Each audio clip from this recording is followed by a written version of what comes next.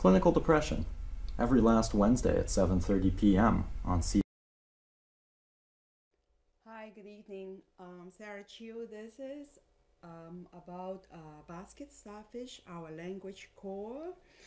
Once again, you see that the shape of the basket starfish, because I think we are all one and just sharing one core, and all our languages are the remnants of the same language. And this is what it is like. And I think the language family tree business should be changed because it brings in a lot of human hierarchy. And I also believe that women makes up half of the human population. It's impossible that we didn't leave any of our expression, in the world of language. So here we are. Good evening. Thank you for tuning in. This week, as I said last week, I am going to talk a little bit about building. As we human beings start to raise ourselves up from the ground, we slowly begin to build our city, our town, our country. So you will see it slowly going on bit by bit, building really from the foundation. And I'm going to start this slideshow right here. Okay, again, I will repeat all the things that I say every single week, and then jot you your accepted thinking that we shared a common verbal language long before writing began. And then the evidence is the use of a lot of same sounds to express similar meanings across different language families, regardless of time and distance. And then there are too much attention paid to the grammatical differences. And if you pay attention to what I'm showing you, you will know that the early alphabetic system were also kind of ideographic. And I'm showing you the East and West integrated view because I believe that we will see anything better with an integrated view. And I use my ability of the pictograph to help you read all those ancient pictographs. And I do not follow purely the Western standard in the modern classroom setting. I will use a lot of my travel experience to back up all my research. And you will see that I started from the letter A, the bullhorn shape, as you can see. And you will also notice that a lot of the sound will include a lot of the vowel sound, A, E, I, O, U, which is the living sound itself, and also the k, g, k sound, okay? And of course, in writing, it's represented by the K and the G. And then you have to prepare that the etymology is very confused, and is interlacing notes. So be prepared to go from country to country. And last week I showed you briefly this map that I showed from the very center, how this little grass actually grow into the concept of the essence itself. And then from the grass we started to weave into mats and also baskets, and the idea of basket as what you sit on is your home, your country. And then we start also building, and then the other way goes to is also really from the idea of this little soul itself. It goes into a lot of different letters. The main principle is the letter A, and also it goes to the other world of how the cosmic movement is. But today I'm not going to, I don't have time anyway, I am not going to concentrate on others, but one little part of that big map, okay? And I will retain this linear B car sound right there, because the car, you can look at it, understand it as the cardiac, the heart, and center or the core. And exactly as the human language share one single core, okay? And this is a Sumerian earliest pictograph, the grass, the reed, and as time went by, they started to put this little bullhorn right there, and you can understand it as a kernel, and the kernel is still start with the K, G, G sound, okay? And then And then when it turns into cuneiform, it's like this. It holds the sound of the G or the G, however you pronounce it. It means the essence and the gist, of anything. Of course, because the like this, the grass, the g sound in the grass also originated from the little grass itself. And I am this week I am showing you the exoteric point of view, because all the others are the very spiritual world of the ancient people. So let's pay a little bit of attention to the grass. And what I show you here is actually Gai, the Chinese pronunciation of all those wheat and grasses. Okay, look at the similarity between this one, the Sumerian pictograph, and the Chinese word right there, the Gai. Okay, and then it really comes to as people started learning, they started to use this symbol right there, which means read, and also the essence. And in the turning form, it starts to have the pronunciation of Gilim or Kilim to mean the turning movement, and also the rope. As you can see, people really started their first technology. And then the consonant, the sound carries on, and when we begin to weave them into a floor mat, it still maintains the sound kit in Sumerian. Of course, if you speak Indian languages, kata is the mat itself, and kata or kato in Greek is anything underneath you. Okay, and then in English, of course, the sound state in the word carpet. And then in the other way, this is the Chinese writing right there. The K and the K is the basket itself. And then, of course, the cat part of the basket actually is made of the base and the cat sound. Okay, the basket, this is the hieroglyph K, which is a basket. And the basket, the weave itself is what you put underneath you. And then as we still slowly elevate ourselves, we will begin to see the footstool coming in. This is a Chinese writing, still maintain the K and K's sound, and because we cannot just invent sound without a reason. If you are really living in this human world, every sound you follow, you have to adopt from the last technology that you had. So from the basket to this little stool, we still maintain the K and the K sound. Okay, it means the footstool, and also gradually means the foundation. And interestingly, the hieroglyph also maintain the G like this. Can you see the similarity? They are both the base and the footstool itself. And then if you look at the view of the ancient Egyptian, their goddesses sit on two baskets like that, and it's a rim itself, and the human rim, and the heaven, the rim of heaven, and it means the dwelling space. And this is Akkadian right there. It still maintains the K and the key sound. Can you see that little loop right there? It's still like a remnant of this little handle right there. And then if you speak Hindi, loka is the word for a place, which become the English word location. Okay, the k sound right there is what it is. And then also the country also developed from this idea of where you are sitting on. Okay, if you come to the other side, this is the Chinese, as I said. From this little basket right there, it actually developed into a whole lot of the foundation word.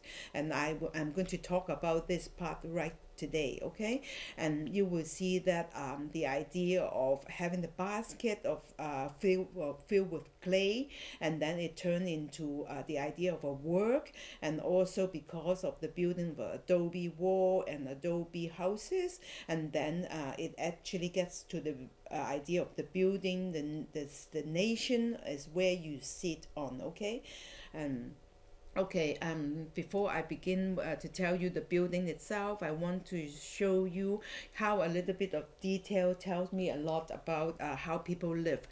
This is a picture I took in the desert of Yemen, and this is some Bedouin tribe out there. You see, it's the ground right there.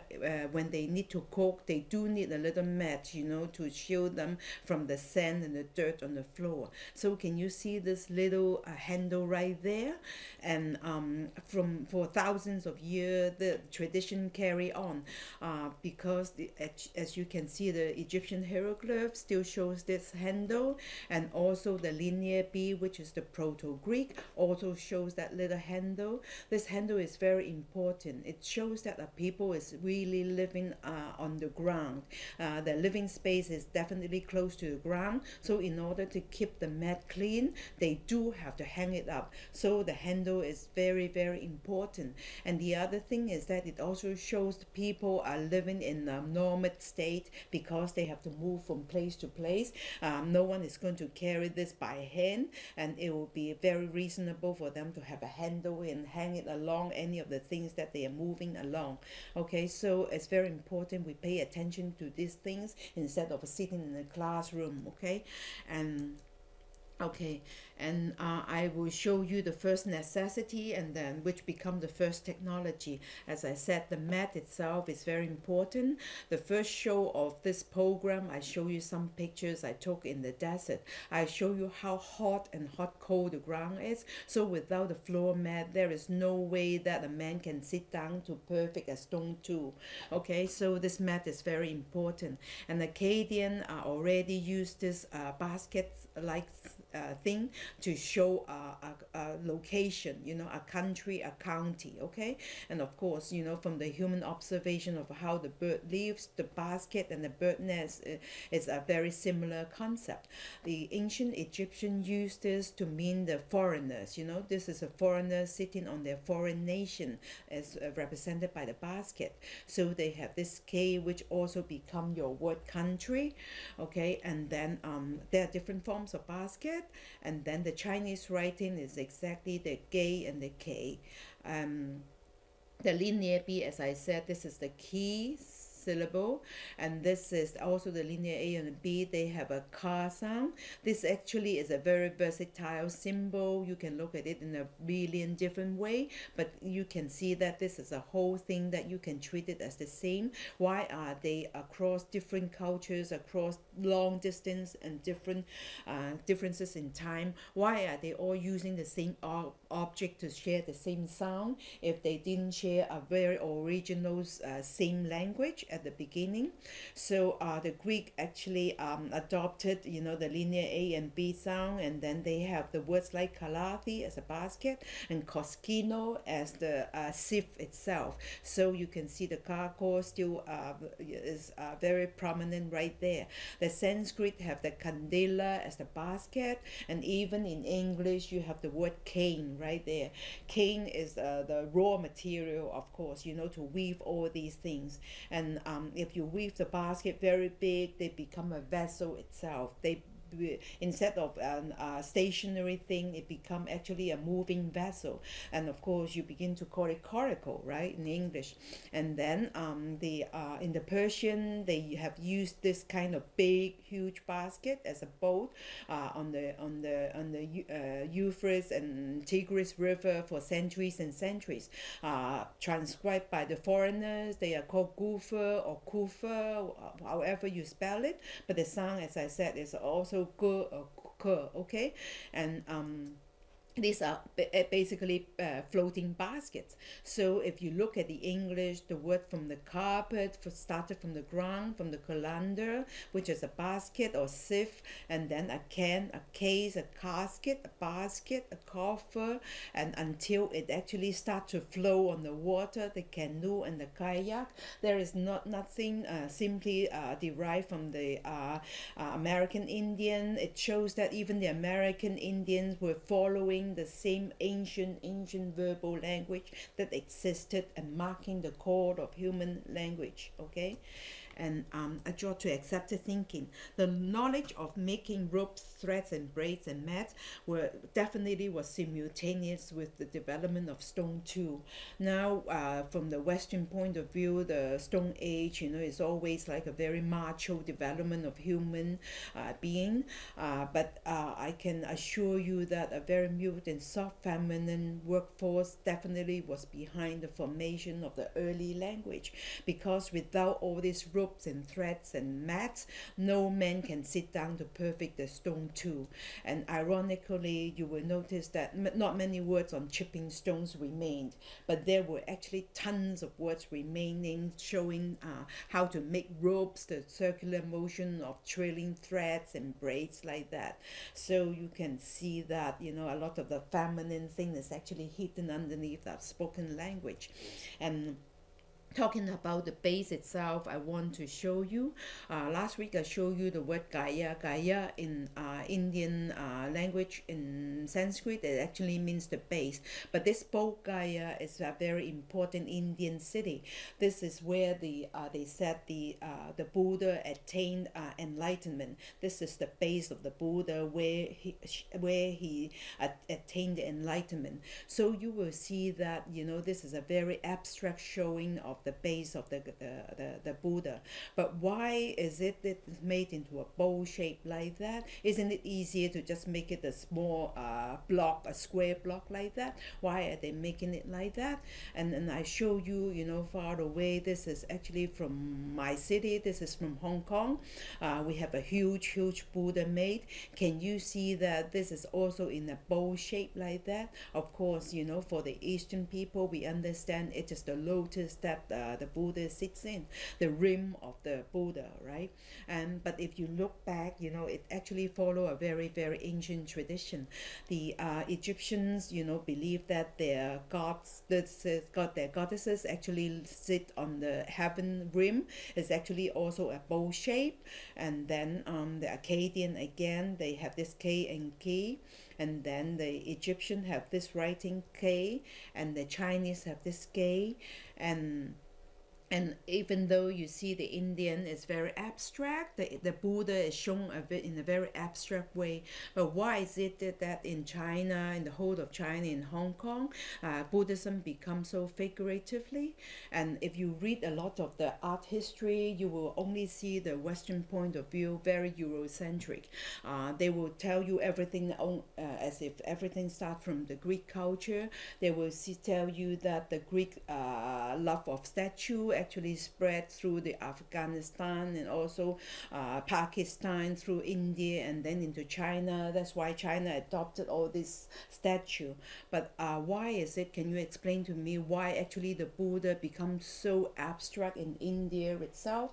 If the statue has to pass through India to come to China, why there is a big difference? So definitely this Euro-centric view doesn't work very well. And I can show you something that actually comes from internal need of each single culture, because if you look at India, the Hinduism has a very deep root in that. Long before Buddhism, there is the national religion of Hinduism. Hinduism pays a lot of attention in the different forms of statues and gods. And then, but on the contrast, in China, the very ancient religion is actually Taoism. Taoism didn't start as a religion. Taoism is actually a very abstract concept, a philosophy. So the Taoism didn't actually help the rulers to rule China, because if you read a little bit more about Taoism, it actually has no border. It doesn't reveal any human form or nothing about that. So it actually the new figurative form actually helps the ruler to rule China easier. So, and actually, if you pay attention, you will see that the two countries from India to China, it actually comes from the internal thirst for changes. This is something intrinsic. Nothing comes from outside. It is not like what they tell you that from the Greek influence or from that. It is from an intrinsic need for changes. As we human always go to one extreme and then we make a circle back to another extreme. It's always like this. This is something internal.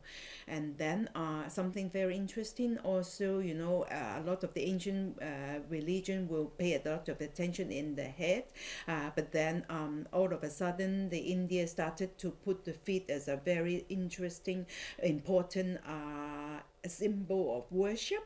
And as you can see, the head and the feet constantly flipping backward and forward.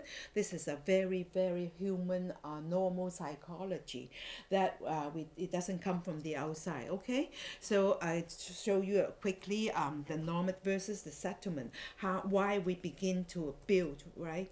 So at the beginning, a lot of the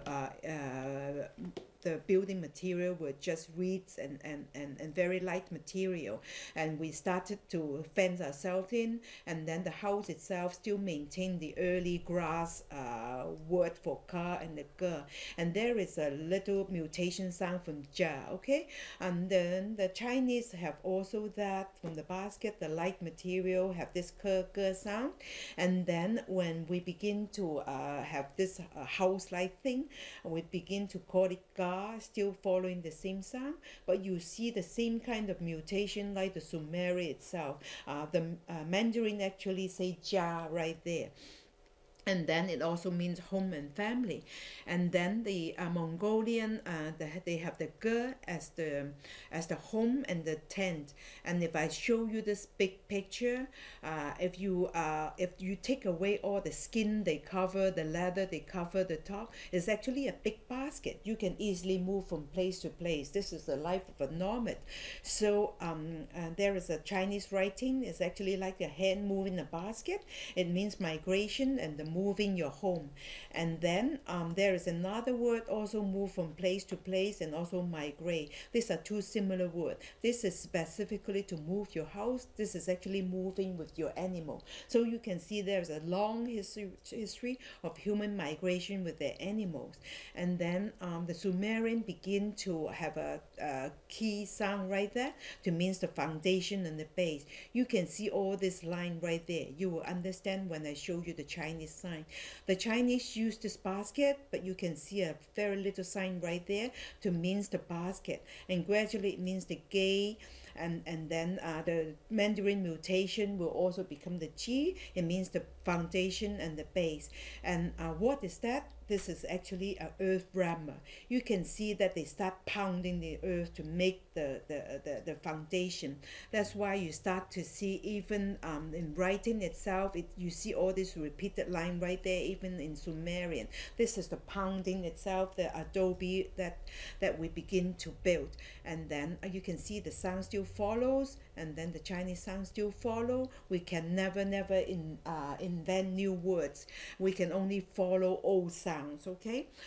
Then I will show you who starts to lead people to build.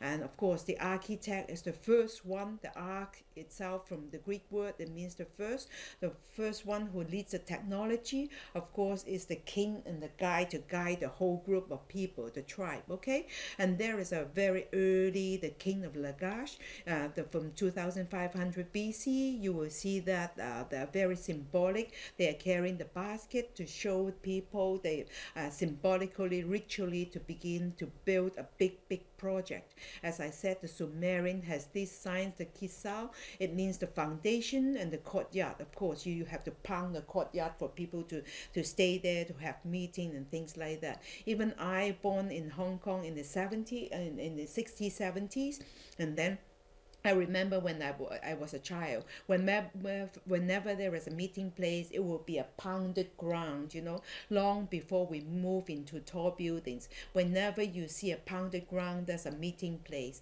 And then go back to this, you will see the Chinese. This is the when you add this earth grammar, it will begin to mean the foundation, the base. And interestingly, this is actually a Chinese word. Can you see this? Can you see this? It actually is closely connected to difficulty of work, and it actually means the clay itself. What are these people carrying but the clay to start building? Okay, and you see the sound is also very similar.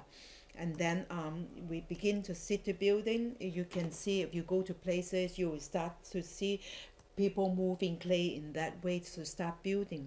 And hieroglyph, this is a card sound to work. And then a lot of the activity word like karma still carry on the car sound. If you speak Persian, kadan is the word to mean work also. And then, as I said, this is the Chinese writing. And then this word gan itself, it means very difficult. You will see that when they start building monument itself, of course, it become a difficult life.